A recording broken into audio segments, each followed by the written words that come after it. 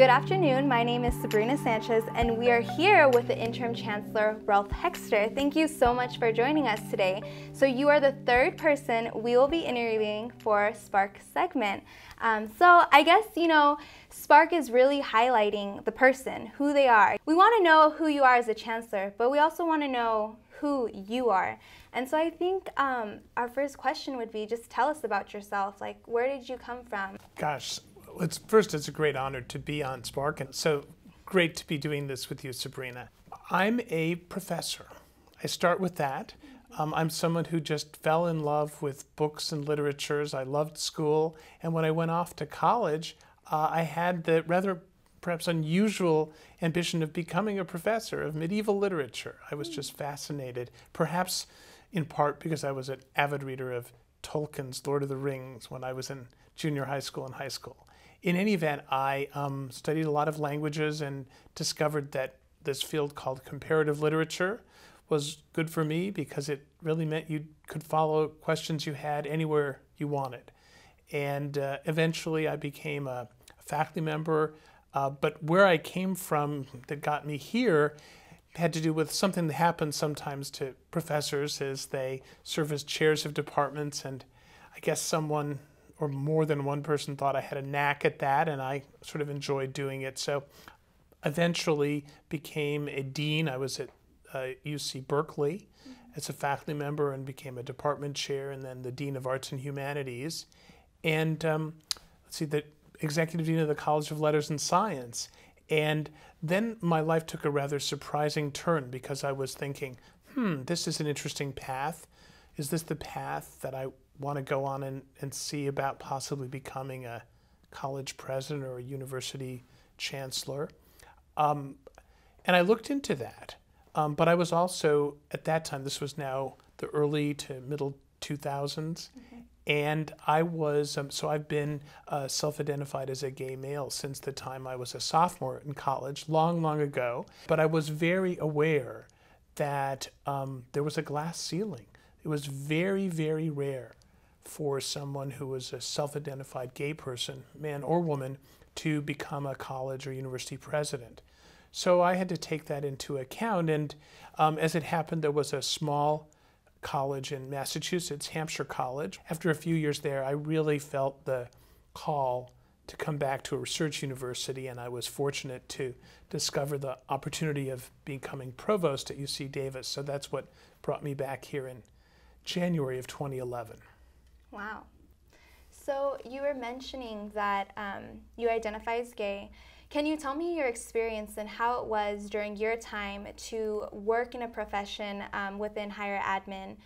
What was that like identifying, and was there difficulties? Talk a little more about the glass ceiling as well, because I'm not sure if our viewers may know what that means. What's glass about it is it appears as if the institutions are welcoming. They may have non-discrimination clauses or claim that everyone has equal opportunity to a career path. But you don't see the ceiling, but it's there if you look at the numbers. Why are there so few women executives at the top of Fortune 500 companies? Everyone talked a good game, but no one was actually rising to that top position. And the same thing was true in the world of higher education. There are very few, if any, gay or lesbian college presidents in the South or Southeast. But even at a school that has, say, a non-discrimination clause, you can sometimes fall into this trap, particularly because the president is the chief fundraiser. And this was literally said, if not to me, it was said to other people. Oh, I don't have any problem with a gay president, but some of our more conservative donors won't respond well to this. And so it's a way of sort of holding the institution back because you're imagining what donors said. Has that ever deterred you during your advancement in your career, having that glass ceiling? So at the risk of really going back into ancient history, I have to really thank my parents, because my parents supported me implicitly and explicitly so much that I had a great deal of confidence. I came out myself very soon after Stonewall. I know I look much younger than I am, but I was somehow very fortunate that I didn't have a great deal of concern. Once I figured out myself what my sexual orientation was, I just got involved in the then very, very, very young group in our college for gay and lesbian students. And I've been pretty fearless about being out all along. You could possibly chalk it up to privilege in other sectors, but sometimes that can empower someone to help break through in a new dimension. It's very funny. In retrospect, there are a couple of instances where, upon reflection, looking back, I said, I wonder if some homophobia was at work there. But honestly, I've had a very successful career. People have known that I've been gay. I've wanted them to know, because I don't want someone to hire me or be hired in an institution where that would be a problem. Thank you for sharing that. I appreciate that you're open about that. I want to kind of go back to when you were talking about your passions. What led you to UCDavis? My partner and I have horses. One of our horses was sick, colicked, and the vet there, after treating him, said, I can't help him. Your only chance is that you take him to UCDavis. We brought him up. He received wonderful treatment. He's 38 years old now, which is really old for a horse. But years later, when I was in Massachusetts, hoping to be able to find a way to return to the world of research universities, I discovered there was an opening. The UCDavis was looking for a provost. Applied, and I'm very happy with how it developed. Still, it wasn't bad that I had that deep and somewhat emotional connection with the vet school. I can just imagine. Yes, that's really interesting. So you were provost. So what does a provost do? I think sometimes we hear it, but I personally didn't know until I started researching it a little more. Tell us what you did as a provost. Classically, the provost is internally focused. One of the most important things is that all of the deans of the schools and colleges report to the provost. We have a vice provost for global affairs now. So it's a pretty big job, and there's practically no detail that you don't get involved in.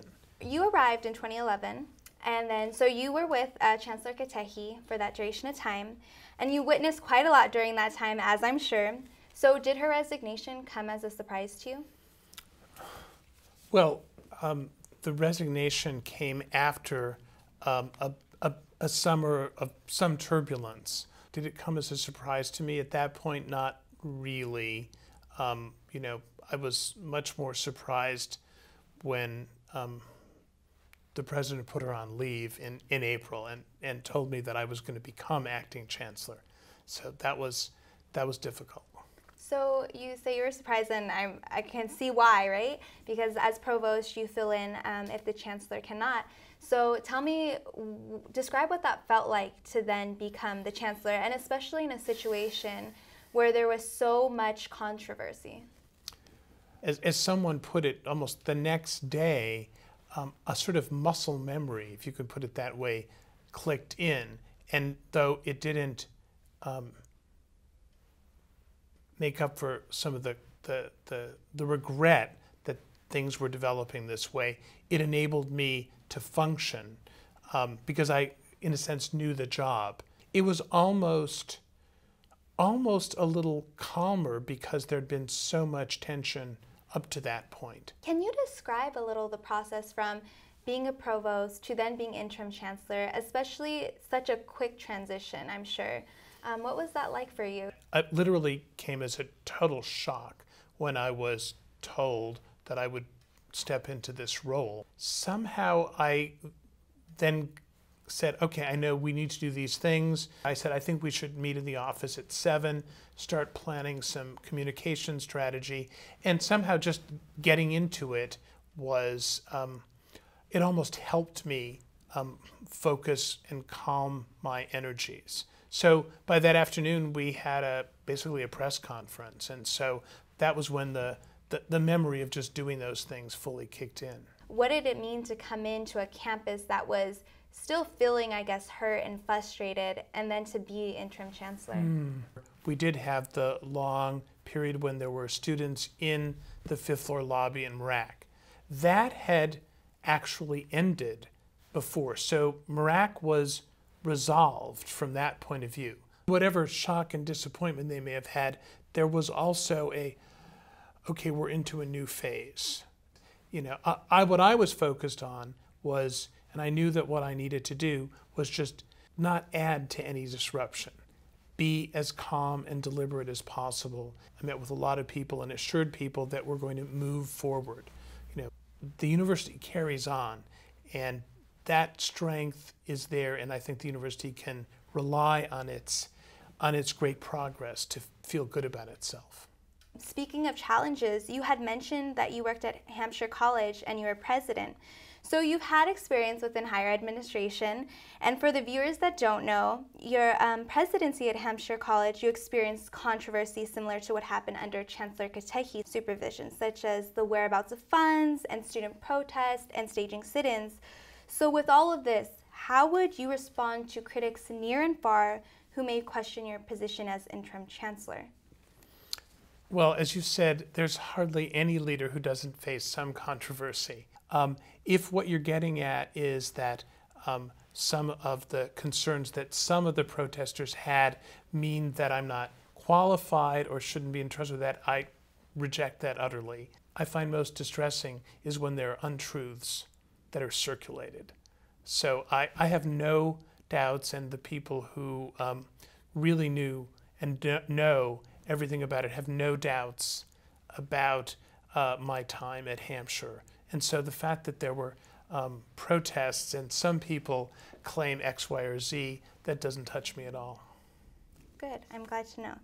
And so we're talking about, you know, multiple controversies, right? And I think a really big thing that's been talked about on campus is transparency. So as interim chancellor, how have you strived to provide more transparency within the UCDavis community as well as within the larger community of Davis? Well, so one of the things to do is, as you know, communicate.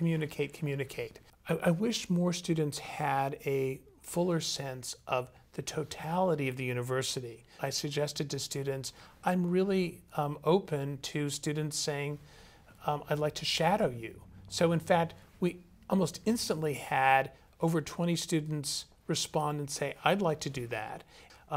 This wasn't this time, but I do remember a student who had two students who had the quote unquote pleasure of sitting in on a whole hour-long discussion of compliance. I think it's a really good reminder for people to see really all the different issues that are at play in this enormous and complex university. In terms of transparency, there's also been a lot of talk within ASUCD about the transparency of the next search for the chancellor. And recently, last week, they had legislation where they wanted to halt the search for the new chancellor. What are your thoughts on that? Well, let me preface it by saying that I have no control over the search. It's run at the level of the regents and the president.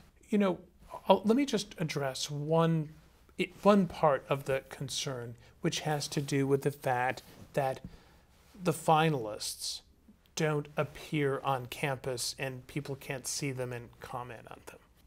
Including from the position of president at Hampshire College is that if it became known that you were a candidate, a finalist in any other search, you'd be over. I'm not saying you'd be fired, but you would lose your credibility, your prestige, because when you're the leader of a campus, you have to be known that you're 100% behind it. It's not doable to have it be known that you're considering leaving. That's just a fact of life. And in fact, you know, I'd already announced that I was leaving Hampshire before I was publicly a finalist here. It's just, you're not going to have those people in the pool if you don't have confidentiality at that stage. So that's just one aspect of the transparency that I think is needed. I do hope that everyone who has an opinion will send it forward, because those are looked at, and understand that in this case, finalists are not going to appear on campus. That's really interesting, because I actually didn't know that. That's really complex. I think one of the things that I would ask then is, do you have any advice that would help bridge that transparency since we can't necessarily see the candidates?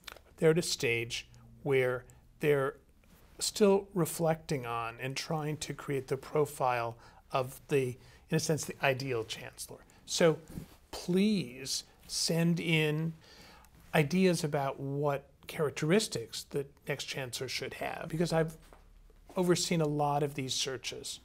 My experience of these recruitment advisory committees is that they work very hard, and they, and I will also say, I cannot speak about President Napolitano, but when I get advice from a recruitment advisory committee, it means a very great deal.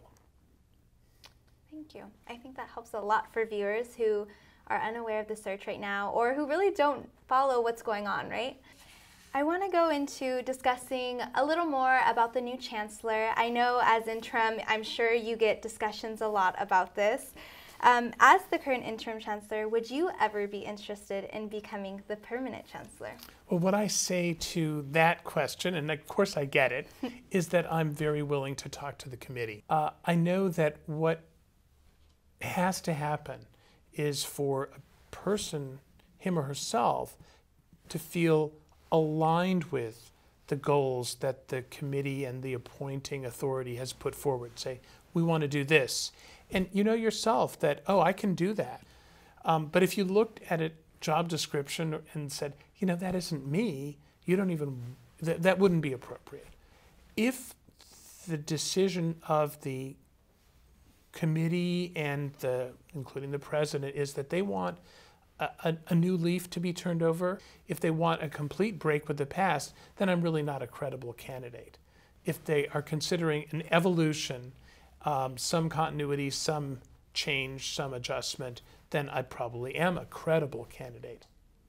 Thank you. I'm interested to see how this search will progress. And based on your experience, you know, as an interim chancellor, as provost, as a former president, what advice would you give the next chancellor? Take your time. If someone comes from outside to our university, you have to do a lot of listening.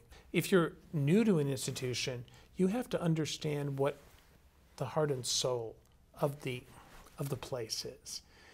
You have to get to listen carefully and understand and learn almost a new language. But if you come from afar to UCDavis and aren't someone from within, you need to take time to listen and learn. I like that. So now that we have got to learn about Ralph Hexter outside of interim chancellor, but also as interim chancellor, what message will you leave the UCDavis community?